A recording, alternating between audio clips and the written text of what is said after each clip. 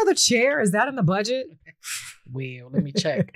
Welcome to another edition of Don't Tell Me to Shut Up, where I am sitting in a creaky chair. It's a lot like, I guess, as men would say, a nagging female. Yeah. That shit makes me so mad when I hear that. But I don't even want to talk about that kind of stuff. Cheers, by the way. Salud. Salud.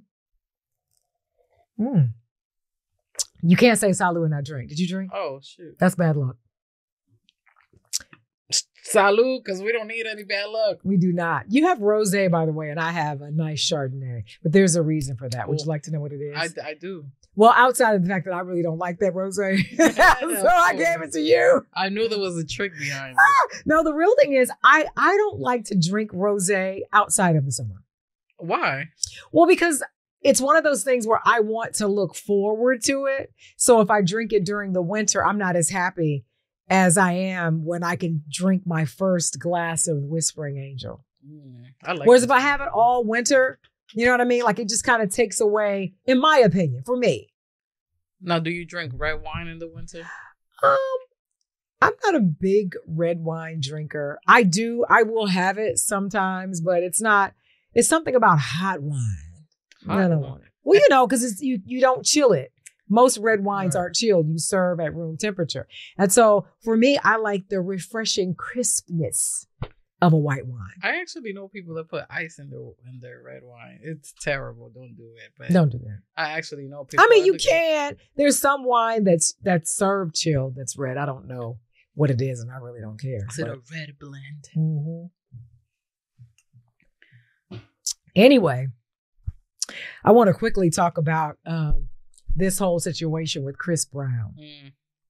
It's really trending right now, hot and heavy.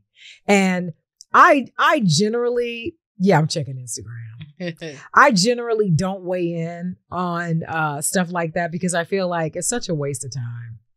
Nobody really gives a shit about what you think. Right.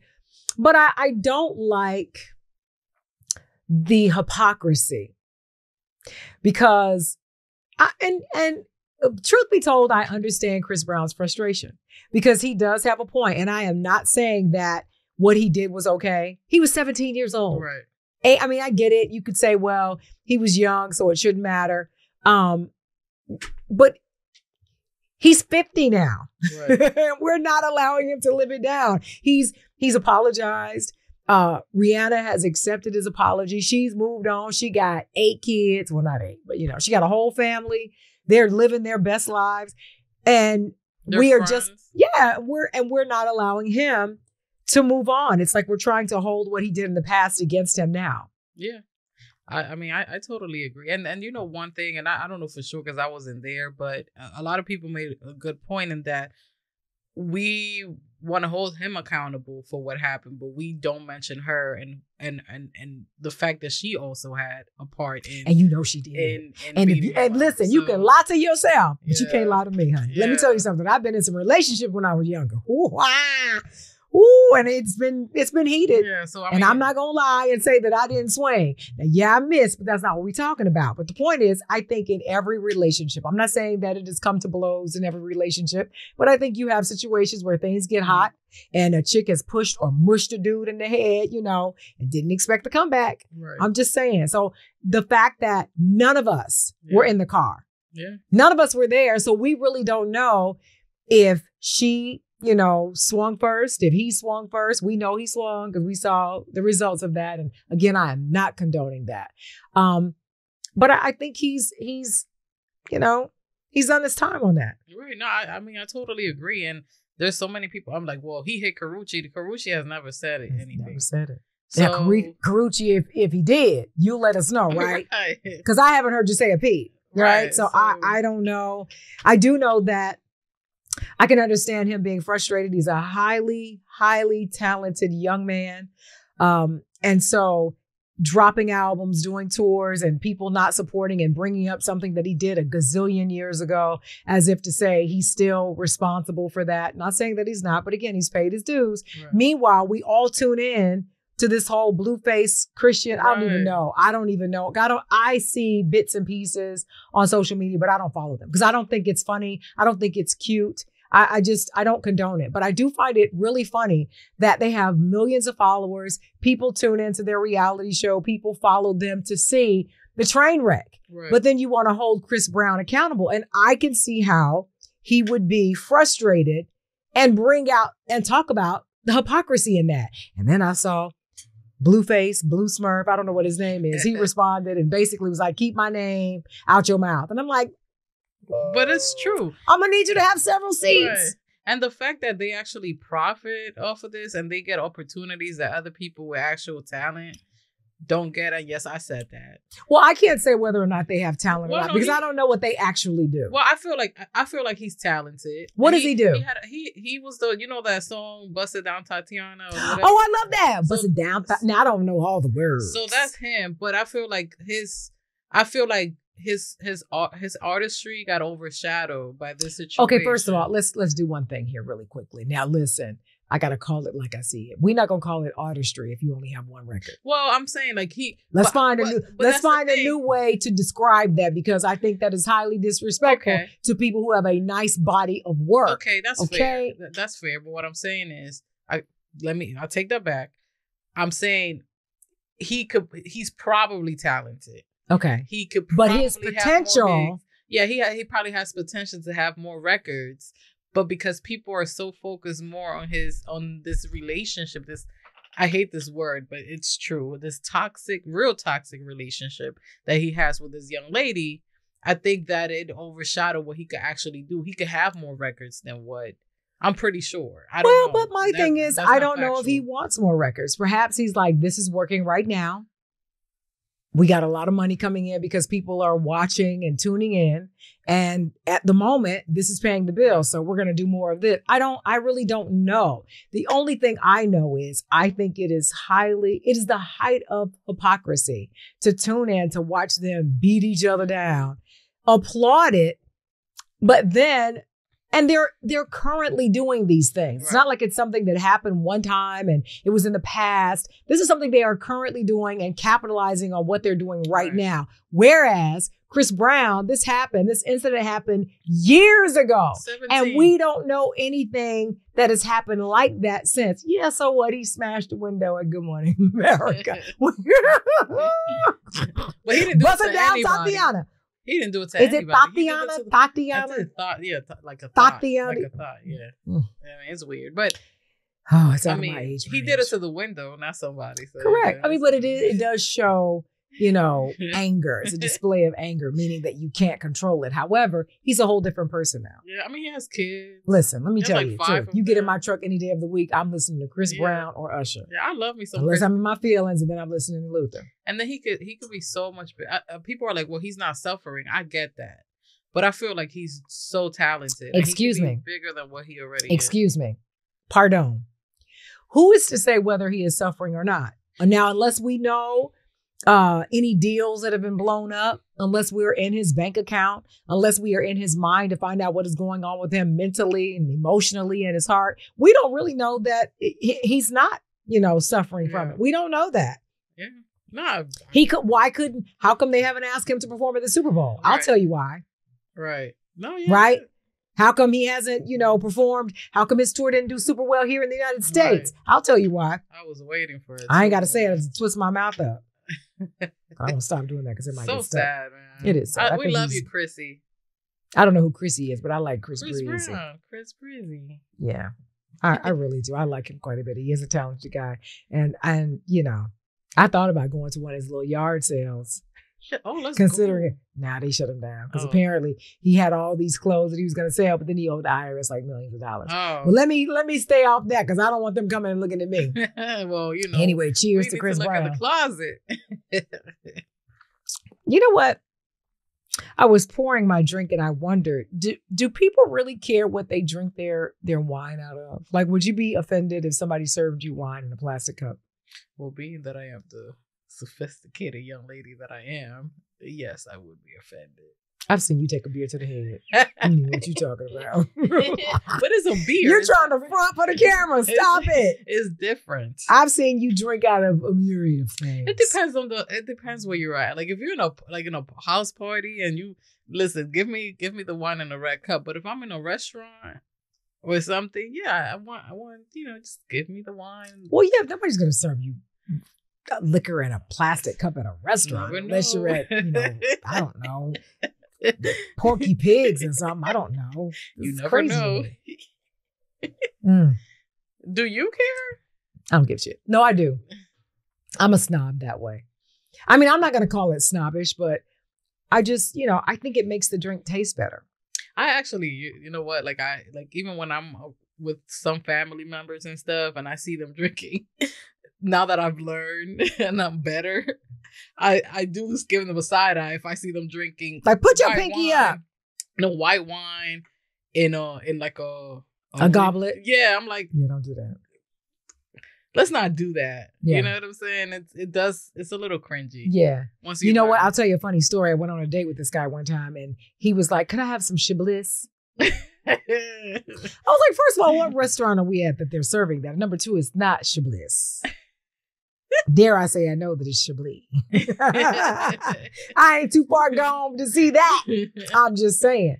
My dog is having a whole panic attack. But Blue, what is wrong? Anyway, yeah, so I don't know. I'm just, What's on your mind, girl? Nothing. I'm going to tell you the truth. Ain't nothing on my mind. Just that whole Chris Brown thing really had me pissed off because I do feel bad for him. I mean, he's worked his entire career.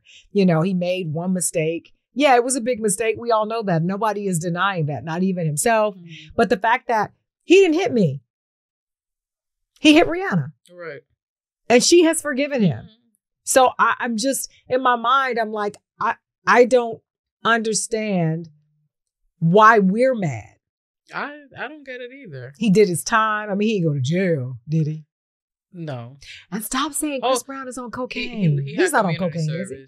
Oh, I don't know, but that's his business. Listen, if he wants a little cocaine, it is what it is. If he want a little white powder, it is. Listen, I that's not my business. All I know, that has nothing to do with him. Would you date a dude who did cocaine? I mean, just a little every now and then. If it's a little bit, I don't care. But if it's like a problem. Look at the druggie over here. No, I'm saying people do so many stuff that they don't tell you about. First of all, it's not so many stuff. But I was gonna say something else. But people do a lot of things that we don't know. Like shit? Is that what you're gonna say? You can say it. Your mama ain't here. You're fine. Yeah, right. I'm trying to be sophisticated. You can listen. Watch this. Shit. Look how sophisticated that was. Okay. Well, people put your pinky up. It makes you feel better. People do a lot of shit, but behind closed doors, it is what it is. Yeah. But the reason I ask is because that wouldn't be behind closed doors. Because if you're dating him, it would be with you. Because you'd be with him behind closed doors. Otherwise, he'd be dating somebody else. True, but listen, who am I? As long as it's not like a addiction situation, I don't think I could date somebody who's an addict or something. But if I'm just gonna keep it real with you. If you snorting cocaine, you could never date me. Not even a pinch. I know that's snooty. It is what it is. And the reason I'm that way is I feel like it is, in my opinion, highly irresponsible because you don't really know if you're going to be addicted or not. So for me, I don't even want to take the chance to see, well, it's just a little bit. Yeah, that's like saying, stick the tip in just a little bit. You can still get pregnant, but you're like, that just did a little bit.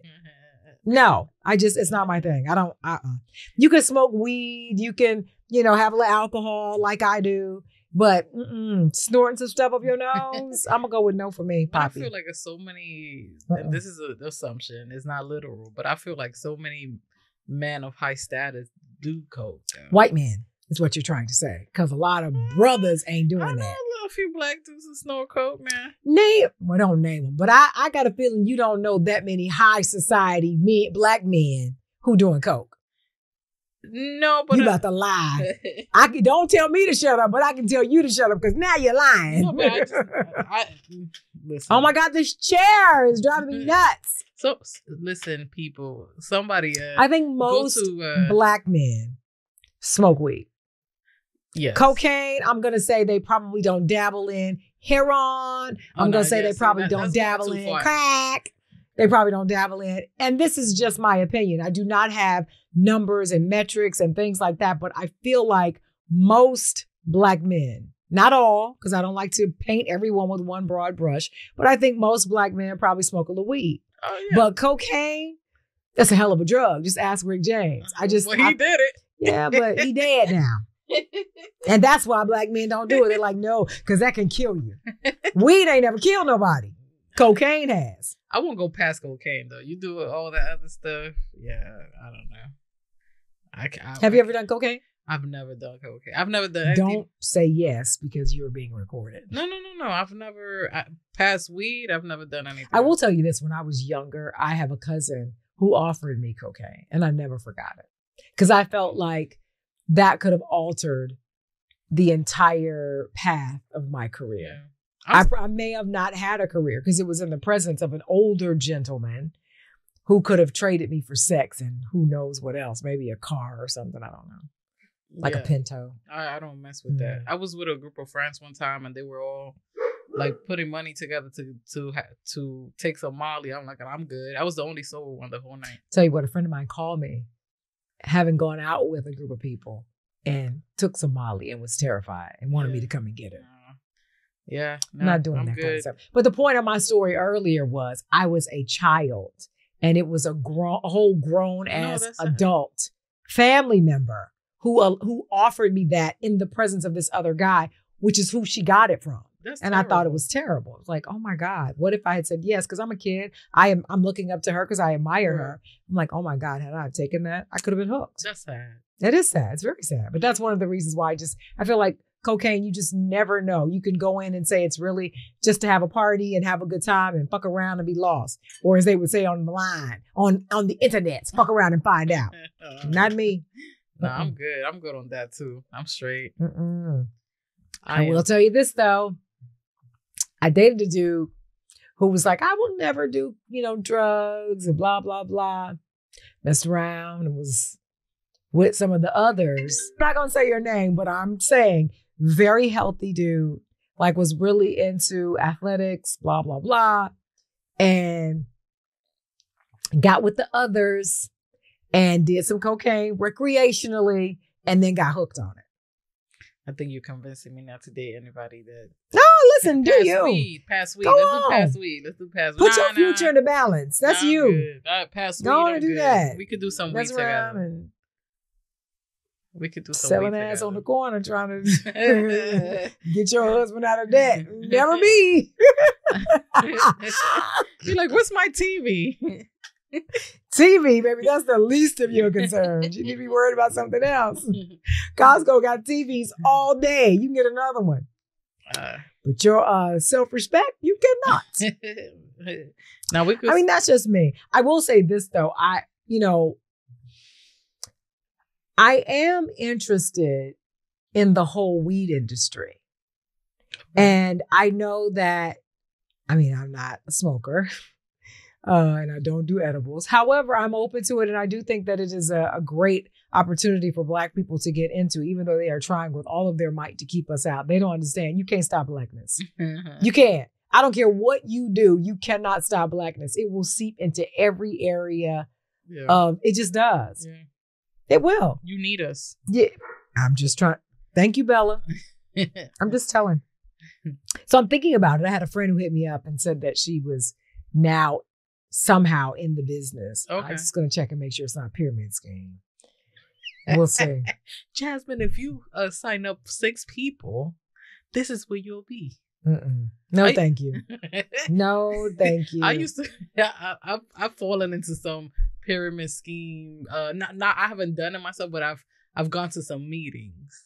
I've never fallen for a pyramid scheme. I've never gone to a meeting. But what I have done is sold fake knockoff perfume out of a cardboard box. Now, luckily, I was in college at the time, so don't hold it against me. But I'm so glad they don't do stuff like that anymore. It was so dangerous. What's the most dangerous thing that you've ever done?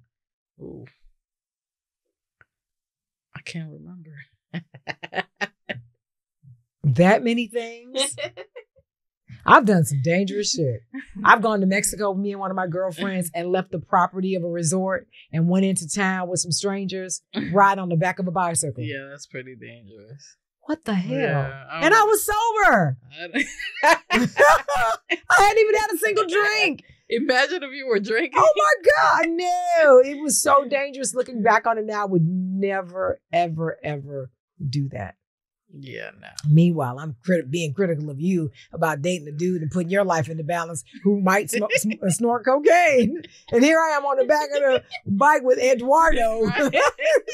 And heading to Mexico City. Right. I don't know. I didn't speak Spanish. I didn't know where we were going, but the girl I was with, she was wide. That is crazy. And, we were just living our best lives, hoping that we see tomorrow. It was just terrible. Oh, it was horrible. I'm happy because it would have been, if something would have happened, there would be no me and you. And on that note, the show is over.